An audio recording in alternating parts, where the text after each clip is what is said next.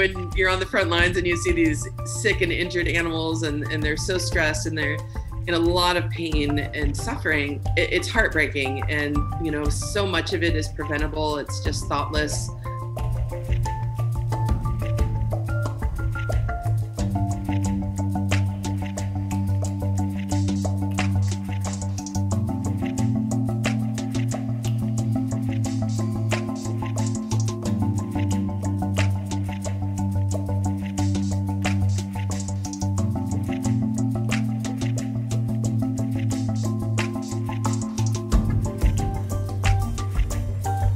The treatment varies with the presentation. So some animal like a large whale, obviously we would not be able to bring that into our hospital, but we do have trained staff that can go out and assess those entanglements and hopefully cut them out at sea to free up that whale so that it can resume a normal life. For our patients that we're able to bring into the hospital that are smaller, so our seals and sea lions, we usually do try to bring them into the hospital so that we can get a good look at the wound and make sure that we're not missing a deeper persistent entanglement or something like a ruptured trachea or something that would threaten the animal's life later.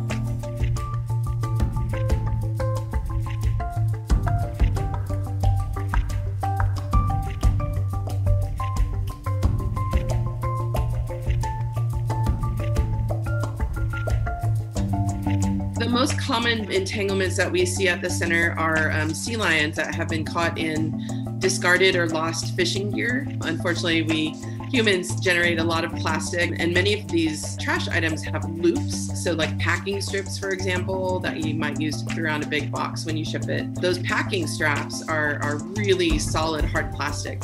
So when a large animal encounters them, or like any small animal that could get its little head or flipper or wing stuck in that, it can permanently disable or kill those animals.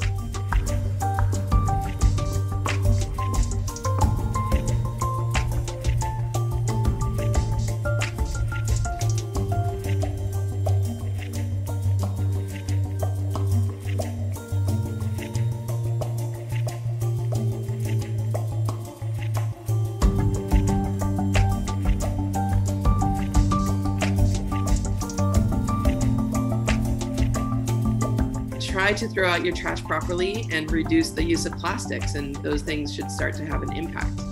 Cutting any loops that an animal might get its neck or a flipper or a bird might get its wings stuck in, especially like including our masks that we're currently wearing in the pandemic. So the little ear loops can actually be really, really strong. So if you discard a mask, please cut the loops. Packing straps, all of those things.